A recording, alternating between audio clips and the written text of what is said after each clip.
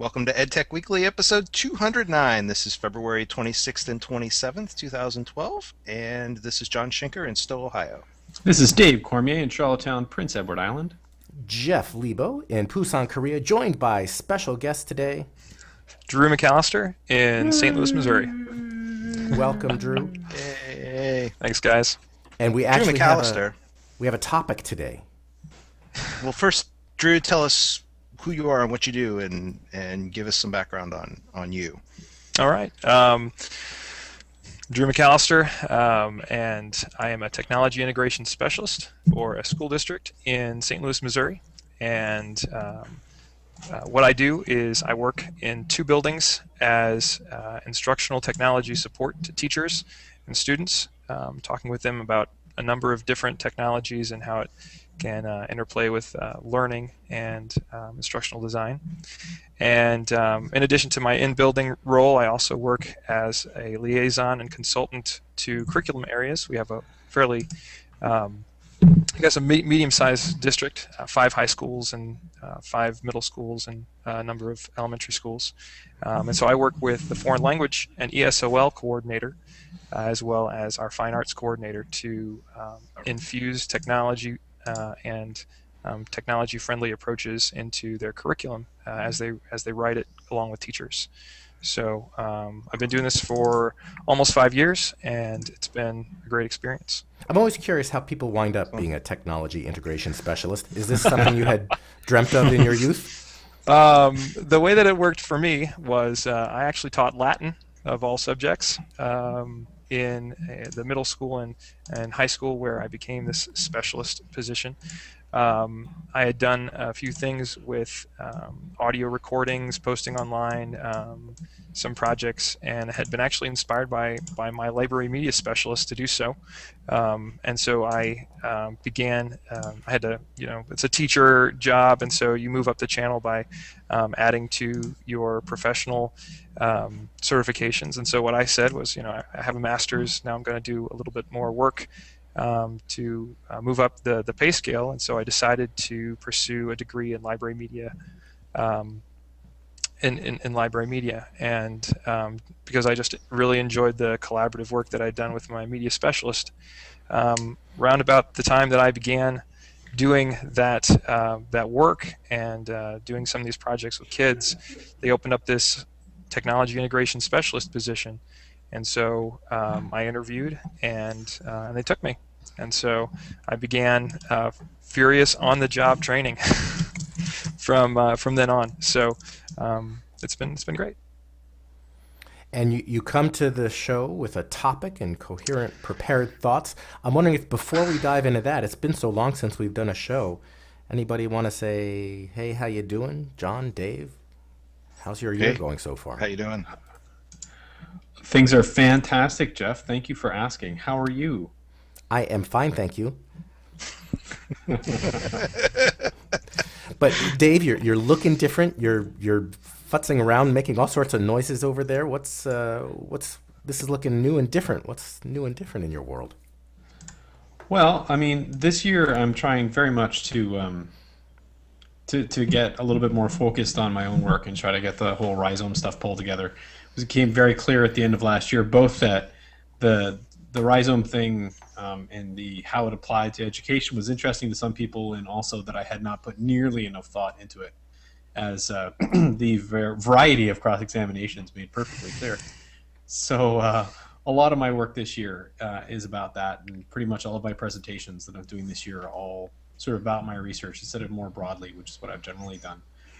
Sort of just trying to focus a little bit more and try to stay on that task. And maybe it means that by the end of this year I finish that up, I wrap it up, and never talk about it again, or maybe it means I finish a book. It's hard to say. Or maybe it means you start a book. That's probably more likely. Yeah. Well, actually, you're talking about all of your presentations this year being centered around rhizomatic education. I actually took a year off. I'm halfway through a year off from presenting. So I had decided kind of last summer that really what's happening in my schools right now has not been particularly innovative over the last couple years. And so I felt like it was a bit inauthentic for me to be up and talking about all the cool, innovative things that are going on. So I had just kind of stopped and stepped back and said, you know what, I'm going to go to conferences this year and listen to other people and not worry about what I have to say or what I bring to the table. And that's been a very liberating experience, just to be able to talk to other people and look at different perspectives and actually have some things that are coming up that are going to be worth talking about. So I'm looking forward to that. And I don't do presentations. I just have the same to-do list every year and just try to do it.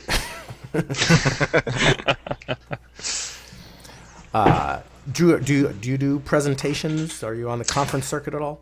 Well, not the circuit by any means. I do a few presentations in a regional conference that happens here, the Midwest Educational Technology Conference, METC. Do a couple of presentations there every year. And just recently, I've been working with a few foreign language educators, and so we've been talking with primarily people within Missouri about making sure that we are thinking in terms of global collaboration, moving students to work with one another on projects and speaking, listening, and writing, not just for the people in their class, but for people outside of their borders. So I'm not a circuit person by any means, but I enjoy doing the presentations. What was the title of your last presentation? Let's see. I did 3 this past METC, and so I did one on practical applications of blended learning using Moodle, which is our learning platform in my school district. It was really more, I like to tell stories more than I like to preach, so that's what I did. We talked a lot about how our teachers are using Moodle and the great things they're doing. I also did one that was all about the NETS standards, and so we had a round table type situation. So I was in charge of standard 4, so I called that one how not to deliver a report. And then I did one with educator Morel Jones, who comes from just north of Kansas City. USA Mimi 74 is her Twitter handle. She's an active Twitter person with languages, and a French teacher up there. We did one that was kind of a discussion format for just foreign language teachers towards the end of the day. So that's what I did. What is a good Latin saying or segue for, and let us address the topic at hand? It's been 4.5 years since I taught that. So I'm not going to pull that out or try at this point. But let's do the topic at hand then. All right, what is it? Well, I've come to you guys with a question, and for anyone else who is in the chat room or streaming, or who stumbles upon this later on, I'm always up for ideas. And the topic is, what are the big themes in educational technology? My current position as a technology integration specialist, due to budget cuts, we have that it's a full-time position, and the district has decided that they really can't support that full-time position any longer. So what they're doing is going with more of a generalized model of PD, creating instructional coach positions for kindergarten to 8th grade buildings, and that person will be in charge of data, as well as tech integration, as well as literacy strategies. But a good bulk of this work will also be diverted to our library media specialists, as well as technical support personnel that it does have full-time or half-time duties within the building. So since the knowledge will be spread over so many different people, I really wanted to make a concerted effort to try to synthesize all the different things that I've learned over the last 5 years, so that I can't really create a handout, but I can facilitate a discussion with each one of these parties that will be taking up some of this work, so that the transition is seamless, so that support for the big ideas still is present for teachers. And I still have 3 months, so I have some time to train teacher leaders on these topics as well. And so I sent Jeff an email thinking, well, I've been listening to EdTech Weekly for a number of years now, and I've always appreciated the opinions that you guys give, and Jen when she's able to come. And so I thought, well, I'd throw it out and see what you all do with it. I've written a blog post, and I think that's in the chat.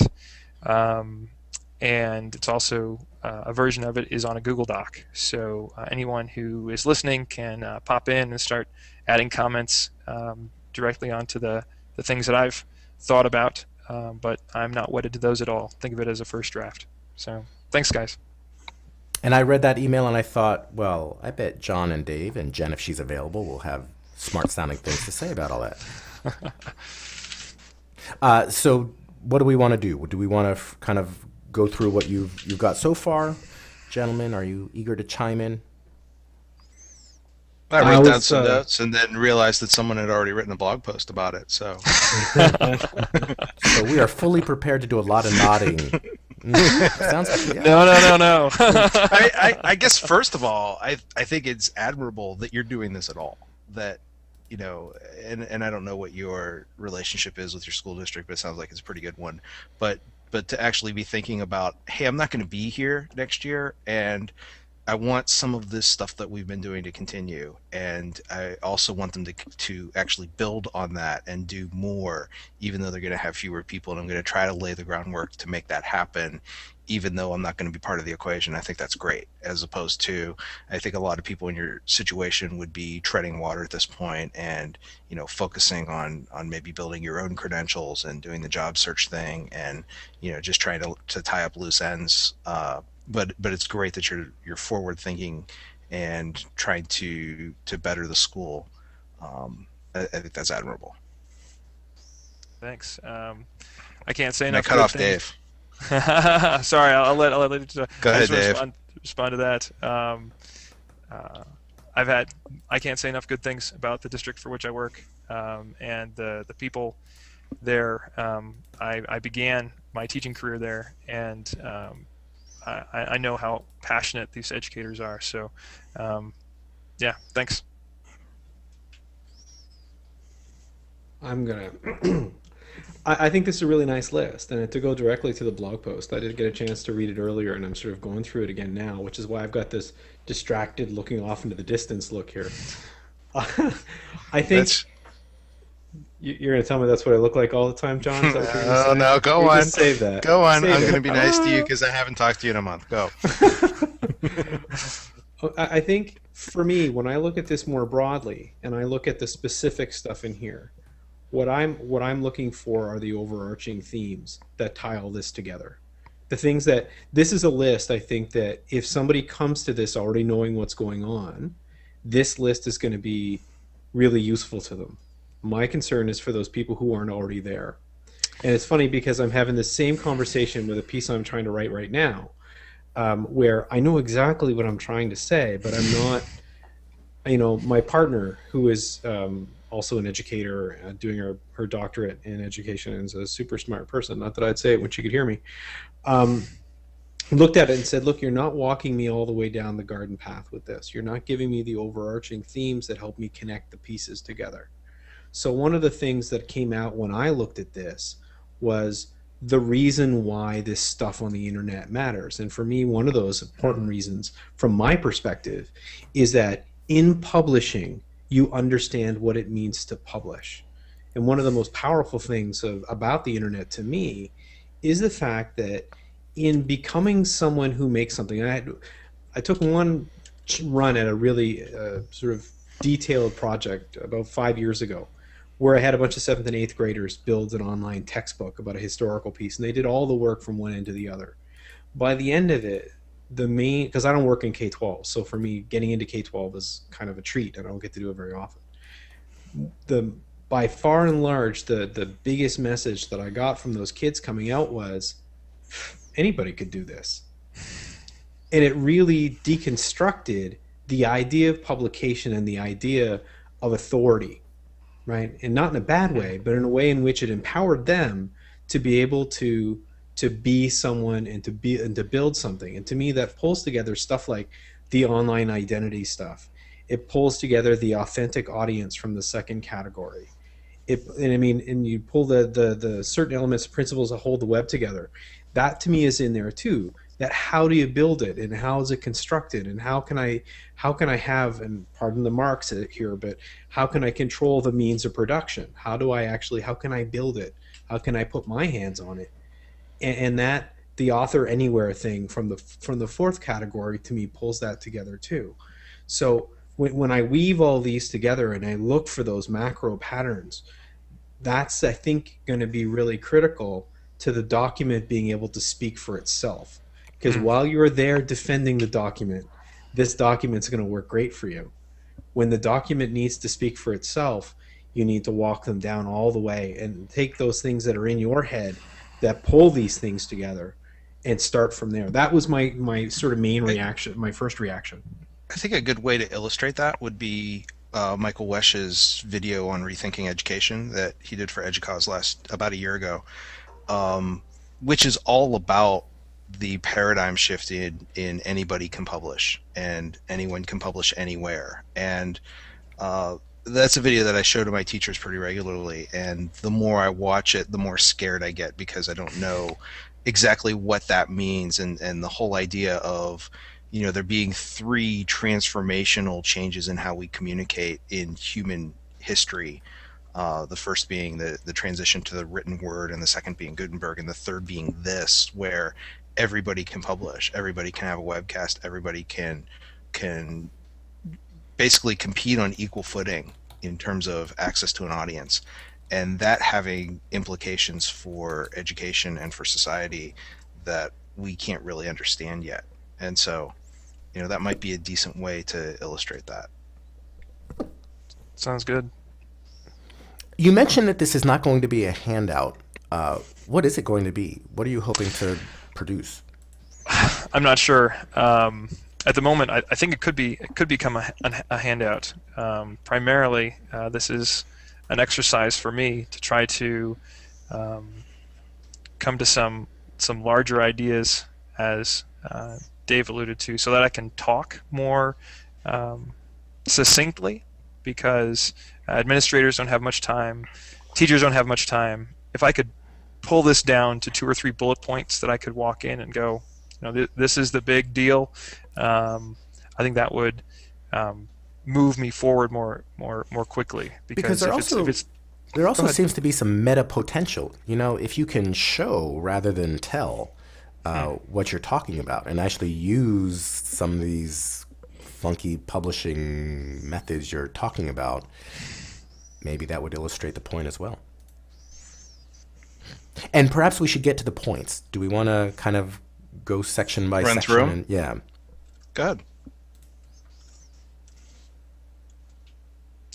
All right.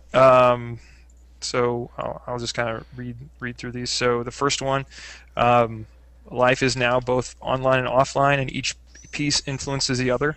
The first year that I did this, I remember watching a webcast of an event in Italy, I think it was, and though the guy was speaking in English, and he kept saying, the web is real, the web is real, the web is real.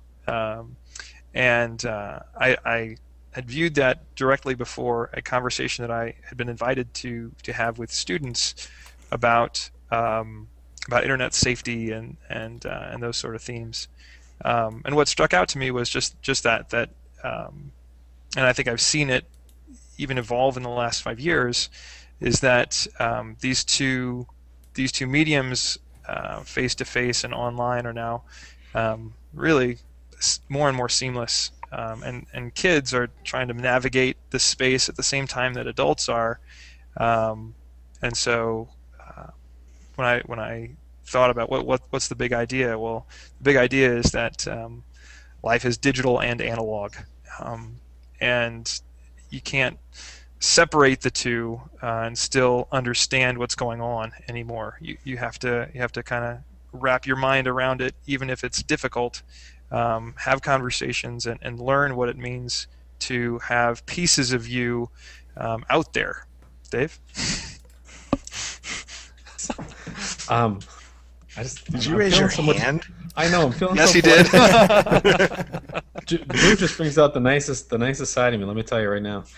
You know, when I look at that one, there's something that I've been using lately in presentations that's really been striking a core, and it's the idea that that online part of that is actually two parts, because and it cross sections the argument, because there's the people you know and the people you don't know online, and they're completely different. The rules are different, the locations are different, everything about it is different. So I'll give you an example. I'm sitting in front of a bunch of the executive student council for the veterinary college here at the university, and I'm trying to explain to these kids how community can be really cool online, how it can be a really great way of becoming professionals and making other connections. And one of them looks at me and goes, "We're doing that already. We got the Facebook, and we're getting together with making all of our, when are the meetings and who's got the assignments and all the rest of that." And I said, fantastic, but that is completely different than sharing your work with people you don't know. And that, when we talk to administrators particularly about the risks of the internet, and you've got some bits and pieces, you got some the protected spaces here, that distinction is for me always the first one that I use when I talk to administrators and talk with people who don't know it, because from there they go, oh right, the internet is just like real life.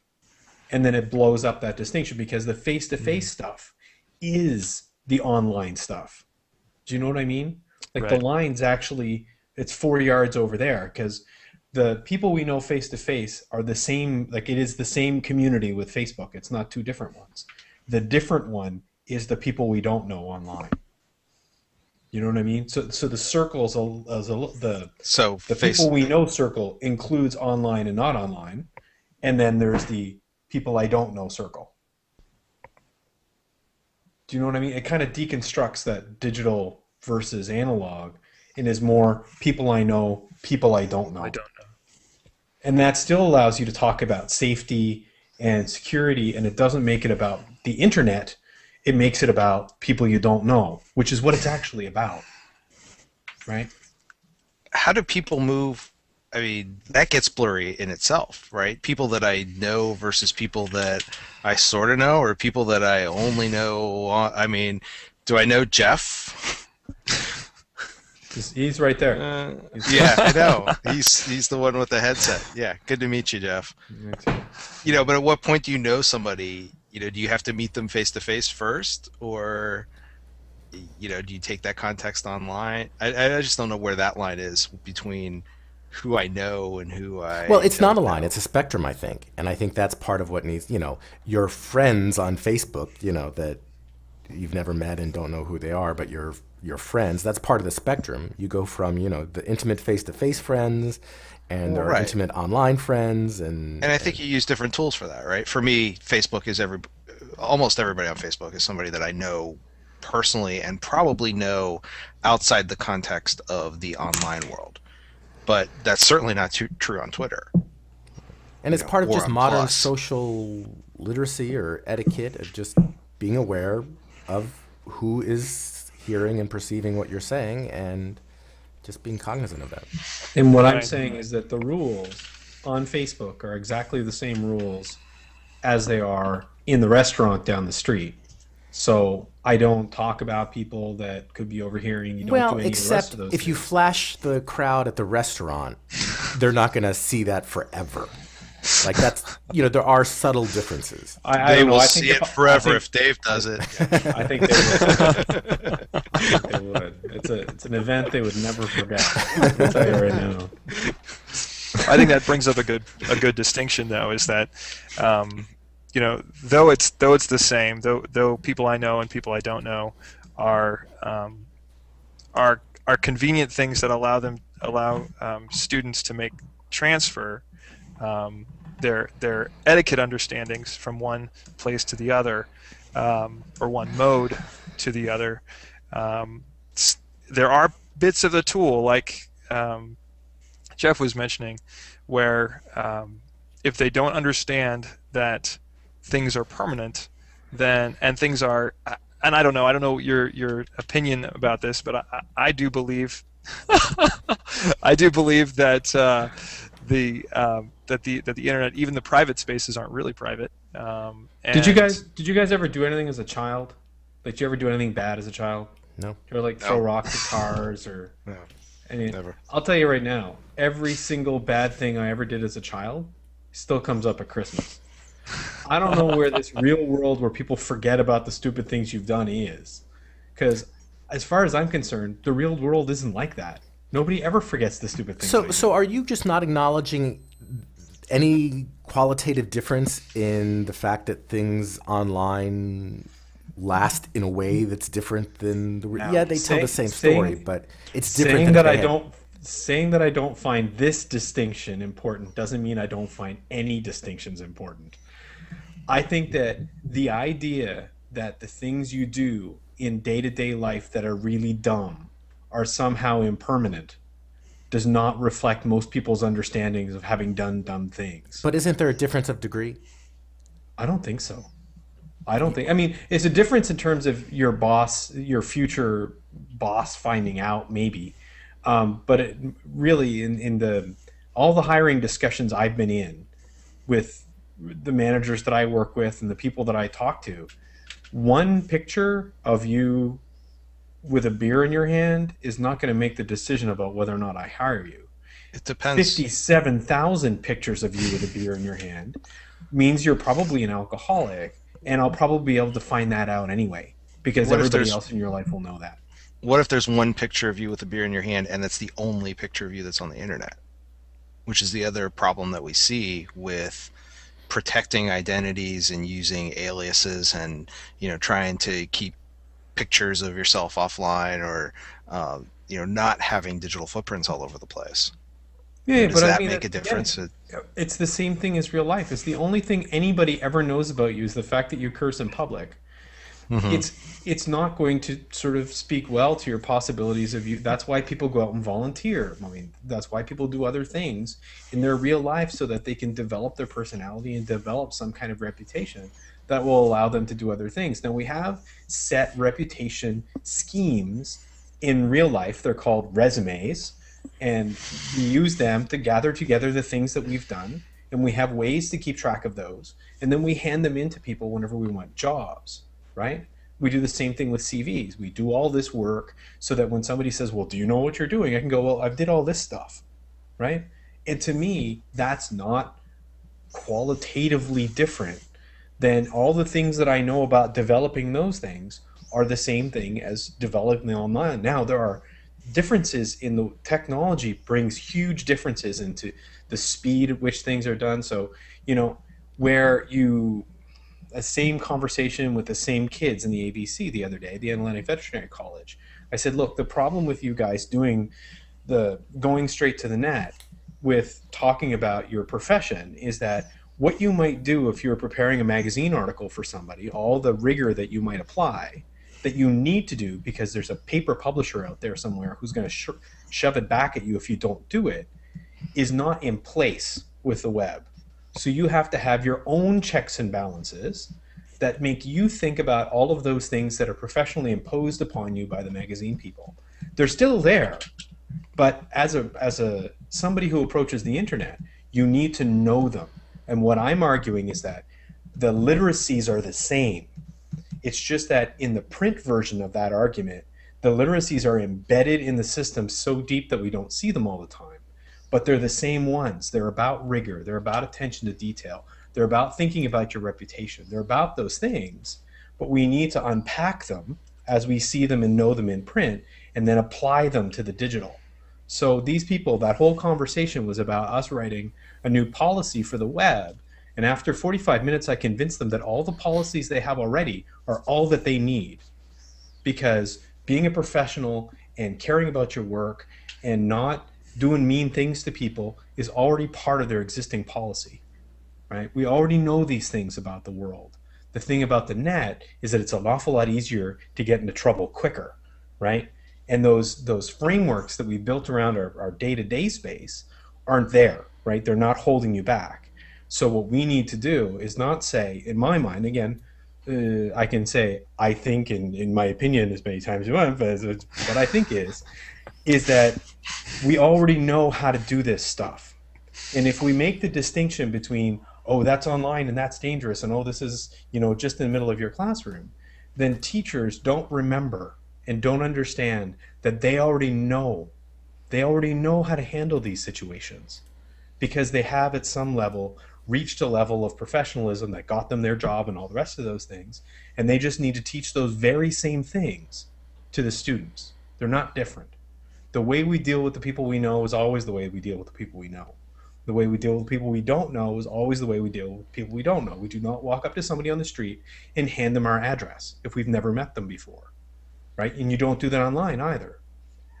Well, you don't give your keys. When you comment on a blog post, I don't know if I agree with that. Your street address. Do you walk up to random people on the street and hand them but your credit card? I'm much more likely to go up to someone and say, oh, or if I'm overhearing a conversation, I'm, you know, by having that conversation online, it's a public thing as opposed to overhearing it in the line. And so I'm much more... You're just creepy if you chime in on a conversation in line at the grocery store. Yeah. I mean, I get your point that the you know, the basic human courtesies and all are really comparable. But I think there are differences of the rules of the game. The differences are contextual. And the same contextual differences as there is in real life. Like you say, the grocery store is very different than an academic conference. Jumping into a conversation academic conference is actually okay, because that's what everybody's there for, because everybody has a tag, and everybody's tag says what membership they have. Same as online. If you guys are all connected through a bunch of different people, those tags tell people who you are. If you go down to the docks here where the fishermen are unloading their fish, and I know how to have a conversation with the guy who's unloading them because I was brought up that way, and maybe John, who is landlocked, doesn't understand any of the lingo, right? And he's not able to have that conversation. That's not about it being on the internet or not. That's about understanding context. So the way that you would approach somebody in a blog is not the same way that you would approach them on Fark, for instance. Because Fark.com has its own contextual rules and its language and all those things that are about how they act as a culture. It happens to be on the internet, and it happens to be a culture that could not live anywhere else but the internet because of the way that it cross-sections the population. And certainly there are cultures that live better on the internet, the same way that there are cultures that live better in New York City than they live here in Charlottetown. But still, that adapting the context, changing languages, learning the rules, as you state, when you can break into conversation, when you can't, cultural, whether it's online or not. All right. Well, we could disagree forever, and we do. But Drew. Well, let me try to wrap this up though, to make sure that I understand where Dave's coming from. So these things I agree with in to some degree. I haven't thought about them entirely as deep as you have. However, so literacies are the same, but not built into. But most of the time, when we're working with digital media, kids don't understand the context in which they've been placed. So, or the ramifications of speaking in a certain way in one place might be off. You know. Yes. So, how do when my teachers don't know how to understand that? And I could probably say that, to me, some of that's just been built in after I've just been participating in different areas. How do I make that transparent? I mean, I tried to make an argument a couple of years ago in a paper that said that going into Second Life with your students is fundamentally the same as bringing them to a pig farm. Any kind of trip. I agree with you that they don't know the new context and they don't know how to act. If you were going to bring a bunch of kids to a pig farm, you would spend a lot of time discussing things like what you can touch and what you can't touch, and what you need to wear. And pigs are big, and pigs can be dangerous, strangely, and it will smell funny before you get there. And yes, some of you will find it very hard to smell, and you'll probably spend weeks preparing them for getting to the pig farm. It's a big deal. And there's all this stuff about money and transportation and the whole trip to the pig farm. It's a big deal. It's complicated. There's all kinds of stuff about it. And what we found after 12 months of research is that when you really dig into it, at the end of the day, no different than trying to get them into Second Life. All these details, there's the money, there's the buzz, what you can do, what you can't do, but it comes down to the same kind of thing. Problem is, with the internet, like the same example I made with the publishing in the magazine earlier, to publish in the magazine, you would know that it was going to take months of preparation, and you would get the kids set up, and you would take all that time. What we do too often with the internet is go, okay, everybody, let's log in, without sort of doing all that other prep work and all that other, and understanding that that research is going to be there. Sure, and you start by listening, you know, in an online context, right? You don't go to Wikipedia and just start editing stuff because you'll get your head bitten off, right? You go and you read stuff and you look at how things are done, and you sort of feel out the community. You do the same thing with blogs. You do the same thing with Twitter. You follow a bunch of people on Twitter before you start posting a bunch of stuff on Twitter. You know, like going to church, right? You go to a new church, you don't start arguing with the preacher during the sermon, right? I bet because Dave that's does. not done in that context. I'm pretty sure Dave's already been banned from all of the churches on the island. So, but just learning what those norms are and how that society works, or how that, you know, that group operates is. So here's a question. One of those literacies, right? Sorry to cut you off, John. So here's a question. How do teachers learn that? I mean, I've brought that in terms of when a teacher says, you know, I'm really interested in trying to blog, then we sit down and I say, okay, so this is how blogs work, and this is in this situation you might want to keep it private until your kids are accustomed to talking with one another, and then in this situation you really want to broadcast because it's good. It's good for your kids to have the experience of producing not just for themselves but for a wider audience. In what ways can an individual teacher come up to speed quickly on important areas of context? It's pretty subtle business, especially the example that you're using. You know, the distinction between when to post public and, well, one, you and I probably wouldn't agree, and you and John probably wouldn't agree. Yeah. And you know what I mean? Like, that's a subtle one. You know, so for instance, I don't mind it if kids post when their spelling's not perfect. And I have talked to 20 teachers who think that is the vilest position they've ever heard. And that's just the dividing line. And to me, the fallback is think your way through it and understand. I mean, to some degree, I get, and I'm dealing more with faculty now than I'm dealing with K-12 teachers. But my response is, look, if you want to play, you're going to actually have to understand this thing that you're trying to do. You can't, it's like teaching somebody how to drive a car without showing them what a road is.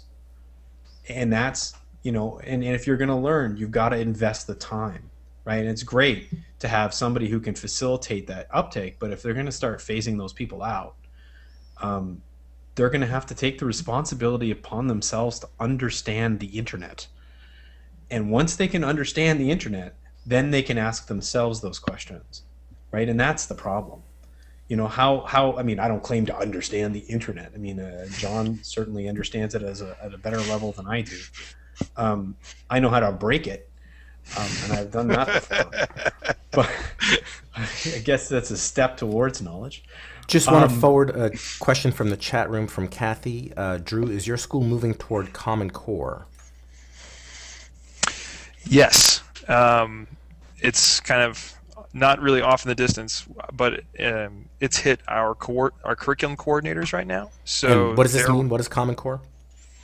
What is Common Core? Common Core is the new national standards for different curricular areas. So in our district, our curriculum coordinators are the ones that kind of get hit with it, and then they try to understand it, and they facilitate conversations with department leaders from all the schools so that they can come to a common understanding of where they're going to head, and then they establish curriculum. So right now it's just hit the coordinators. It hasn't and it's starting to filter in to those teacher level discussions. In the U.S., every state had their own standards prior to Common Core for basically what they're going to teach in each subject area, and Common Core is an effort to nationalize that, and I believe 47, 48 states are on board with it. Basically saying, yes, we're going to agree with the national standards so that everybody's teaching the same thing. And Kathy just kind of answered one of my questions, but technology apparently is part of Common Core. How so, and in what way does that relate to what you're trying to do here, Drew? Could you give me a little bit more background on your question, Jeff? In other words, what?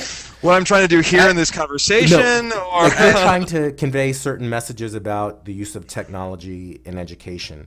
How much does this sync up with what Common Core discusses in technology? Is there this kind of, 21st century literacy or the kinds of points you're trying to make? Is that in any way included in Common Core? That's a great question, Kathy. Thanks for sending that into the chat. I know that I've looked at the American Council of Teachers of Foreign Language. They have produced sort of a Common Core guide, and so I've worked a little bit with that, but I have not worked in the other subject areas. So it could be that I could find some good information that I could distribute as I put my thoughts together. Or you could find bad information. I don't know, part Certainly. of Common Core might be the internet is bad, don't use it. That's why I come here, right? So we've got like 15 minutes left till the top of the hour. Are we still on the first and we're on the first point. Okay.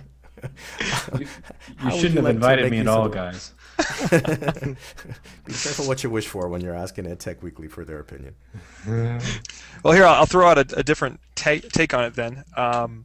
So obviously my passion has to do with using the web when I work with teachers and students for a number of ways. But there's still this whole like hardware piece that they have these items in their rooms, and so one thing that does not show up in these big themes is how all that hardware plays in to the work that they accomplish. So any ideas about big themes that govern the use of hardware technology in the classroom? You know who's up, Johnny John. Yep. Necessary, ubiquitous, invisible. To quote Lehman. The gadgets are always there, and there's always a list of stuff that we got to have, right? And my teachers have that list, and right now it's iPads. We got to have iPads in every room, and last year it was clickers, and the year before that it was smart boards, and the year before that there's always something, right? And I've purchased enough technology that I have then subsequently torn out and thrown away to be very wary of the fads. And so what I try to do is focus on what is it that we're trying to accomplish, what are we doing in our classes that requires some different approach, and then what is the technology that best fits that need, rather than taking the technology, which I think we do far too often, and say let's try to come up with a problem that this can solve because these are really neat. Look at instead at what are the things that we need to improve the way we're doing, and whether that's addressing student collaboration or creativity, or just how we approach teaching particular subjects, or project-based learning, or student publication, or whatever, and looking at whatever those goals are, and then trying to figure out what the best technology is to support those goals, and then letting that drive the hardware decisions. I guess that would be the ideal situation. I would like to say that happens in my schools, but I'm more of a realist than that. I don't know that helps at all. No, it does. I appreciate it. So I can leave them with that they need to be sure that they articulate the specific learning need that they have before selecting some sort of piece of hardware as they go forward. Well, yeah, the novelty effect wears off. Kids are engaged, great, I know kids are totally engaged with whatever is shiny, but once it has fingerprints on it, they're not engaged anymore. So, what is it that,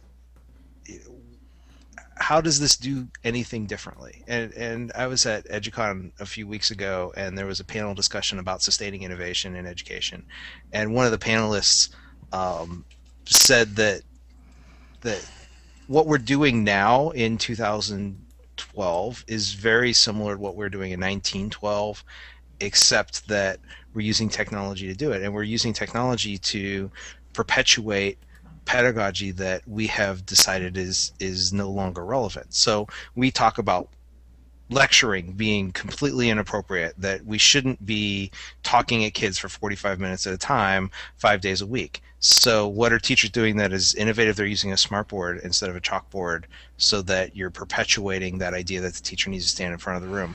Or you're flipping your classroom so that you're taking your lecture, and instead of putting your lecture in front of the kids in the class, you're putting the lecture online and making them watch it at home, but you're still lecturing for 45 minutes. So, what are we doing that's different? How are we changing our teaching methods to more engage our students? I appreciate you coming back to my theme, John. And I think, you know what, and the more that this conversation goes on, the more I'm thinking that the answer is all the things you already know are still true. And that's the same thing. Anytime you bring anything fancy that doesn't, you bring a kitten into your classroom. Wow, look at the cute kitten. And then 15 minutes later, the kitten is meowing and it's, and that's, if you don't have, the technology is terrible. It's the worst conversation, because the truth is that if you don't make some kind of fancy pitch that says, oh, we need all this technology, you simply won't get it.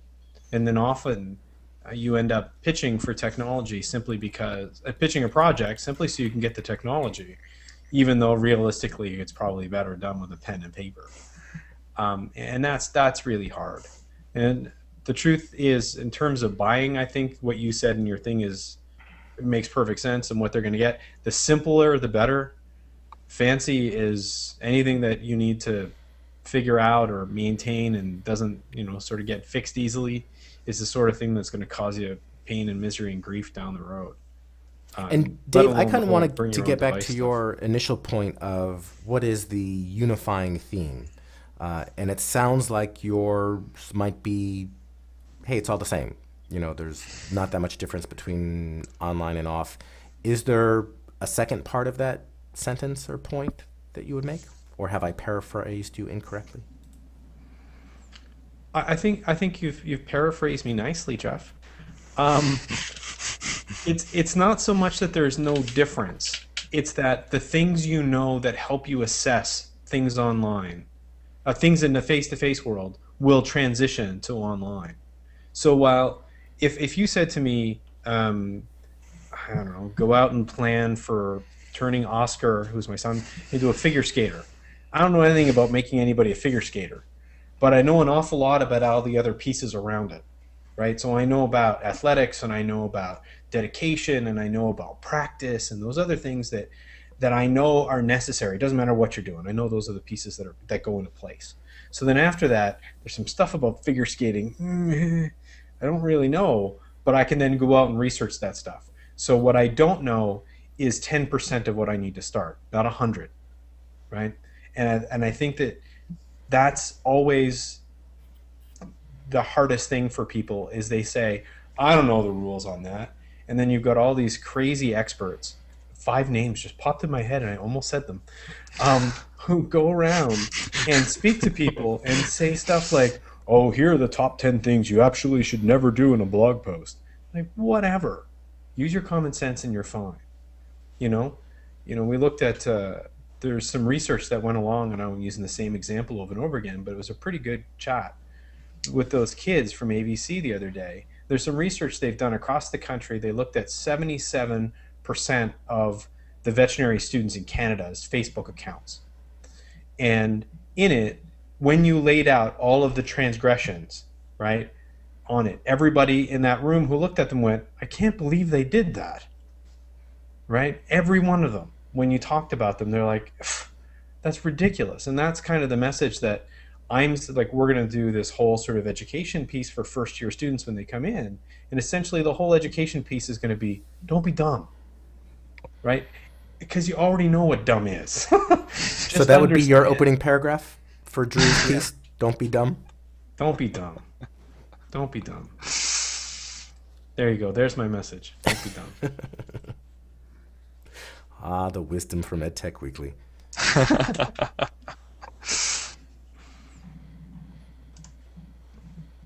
So, did you want to bring up any of the specific points left here, or any concluding thoughts? Well, I think simplicity and sameness is a resounding theme. Are there any other points that I wrote that you disagree with, that you'd like to take issue with? Yeah. Oh, I lost the. Oh no, that's not it. I'll put it back in the chat room. Thank you. Wonder where that went to. Okay, I'll put it in the Hangout chat. No, I got the chat room. Okay. We're on last thoughts, John. Did I just see you pop back in? No, yeah, I did see you pop back in. I know I saw a blur there somewhere. Simplicity is always the trump card. I think that is such an important message, you know, and for those of us who've done the complicated stuff from years ago, you know what? Get a blog, get a WordPress blog, and don't do anything else. Just stay inside that nice, comfortable space where all the upgrades work and everything is all nice and shiny, you know. And you know what? Accept the 90% of your project when it gets online. That's something else I find myself telling people a lot, is you can get 90% of what you want for free and easy, and that last 10% will kill you. Okay, it's a kiss. Yeah. All right. John, last thoughts?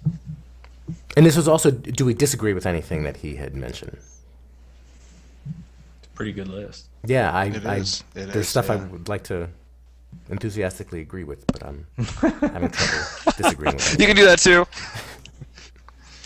Last thoughts. I don't know. You know, if you look at things like Horizon Report, then you're going to get into gaming and data visualization and all of that kind of stuff. But really, it's going to be hard to do that at the teacher level. That's more, you know, systematic stuff. Mm-hmm. So I don't know that there's anything really to disagree with, or even that I would add. Collaboration you have in there. You know, sharing things online, publishing, which we've talked about at length here, the blending of online and offline, you know, through both, just kind of how we work, the immediacy of the technology and just being able to reach out and having a conversation with somebody face to face, and I can pull someone via text message into that conversation and ask a question, you know, is pretty cool, and also becoming increasingly transparent. So yeah, good stuff. Yeah, and I kind of like Dave's idea, shockingly, of, you know, beginning by emphasizing that, you know, this isn't a huge different world, and the principles that apply in our face-to-face social interactions and educational environments are relevant here. But I also feel like there's a second part of that hasn't totally been articulated yet, or maybe got lost in the cloud of articulation. Something about, you know, embracing the wow, and the fact that there is something really special about the potential of online stuff, and there are cautions and concerns and balances to be kept in mind, but, you know, the new normal is still pretty cool. And finding that and connecting with people for purposes of professional development and educational collaboration is cool. The last, just one comment on the people are generally helpful bit. One of the things that I forget to tell people is that getting into a community And again, I'm going to say it again. I'm going to say it again. Getting into a community online is just like getting into a community face to face. It doesn't happen right away. And I know I've discouraged a lot of people over the years by telling them that they can go out and share with people and people will get back to them and hear back. And the truth is they don't always. And it takes a while to get involved in a community. And some communities are really difficult to get into. And if the first one doesn't work, maybe you need to try something else. It's not just because I send you to Classroom 2.0, you might get there and go, ew. That doesn't mean that online communities are ew. It means that the particular tone that's there doesn't necessarily match yours. And I think, well, just like EdTech Talk, I'm sure there are lots of people. You know, I think we're a little rambly. Again, it's all like a junior high school cafeteria. You know, there are different lunch tables in the cafeteria, and there are different lunch tables in the online community, and there are different personalities at each lunch table, and there's some who like to talk about themselves and promote themselves a lot, and others who keep quiet, but once in a while they say something really interesting. So I take Dave's point that it's all kind of similar. That was recorded, right? Yes, but I'll delete that out. Guys, I really appreciate the time.